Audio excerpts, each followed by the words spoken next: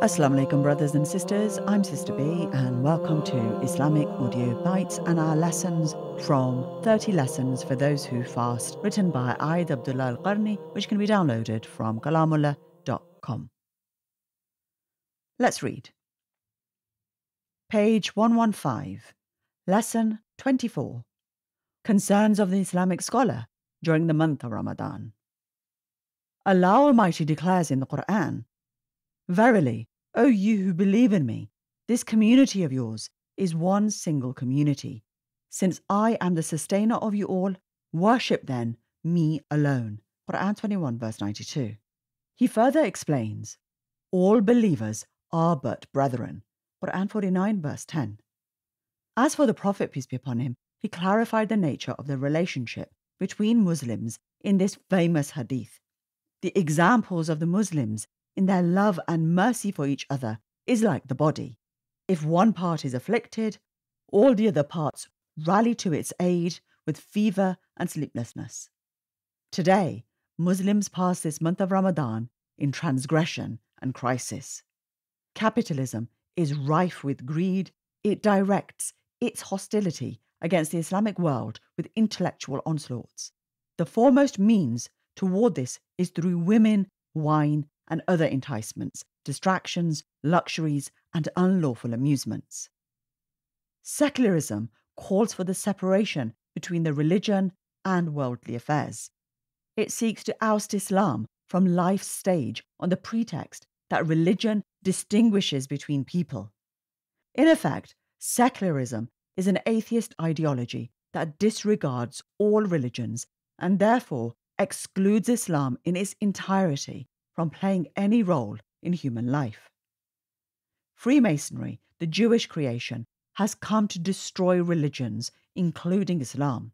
On the surface, it appears to be calling for the unity of all people. It has its own means, taboos, emblems, and cliques. It operates in secret, has worldwide influence, and springs from Zionist origins. Hence, today the Islamic nation suffers from intense wounds. Palestine has been stolen from it. Al-Aqsa Mosque remains a hostage, while old men, women, and children are slaughtered morning and evening. Yet Palestine will never be returned to the Muslim lands, except by an Islam with the rage of Umar ibn al-Khattab, the boldness of Salah al-Din, and the sincerity of Ibn Taymiyyah. The Muslim woman is fought against because of her covering, modesty, purity, and religion. Our young men are seduced by destructive means, satanic enticements, and sensual delights. Evangelism is penetrating the Islamic world from all four directions. Divisions and schisms are widespread among Muslims, except those whom Allah has shielded. In the circumstances, what is required is that the Muslim should live for these great issues with his sentiments, wealth, and prayers. He should strive to increase awareness among his Muslim brothers of these dangers. The Muslim should work relentlessly to bring about unity within the ranks of his own community. More importantly, the Islamic nation must avoid disputes and internal wrangling that only cause failure, particularly when the news of these calamities which afflict the Islamic world are exposed and become the issues of the day. As a result, no Muslim should despise himself because in every Muslim there is good. Indeed, every Muslim is expected to struggle if he or she is able and to stop making excuses. They must strive with their persons and their wealth, if not with their wealth and the support of others who spend of their wealth to advance the cause of Islam. They should, at the end of each prayer, in the early hours of the morning and other times when prayers are answered, implore Allah to establish and grant victory to the Muslims. We must, moreover, all call upon Allah to increase us in piety and God consciousness, because the disasters and calamities that have befallen us are all on account of our sins and shortcomings. And do you, now that a calamity has befallen you after you had inflicted twice as much on your foes, Ask yourselves, how has this come about? Say, it has come from your own selves. Quran 3 verse 165. In the past, the Islamic nation was accustomed to victories and conquests in Ramadan.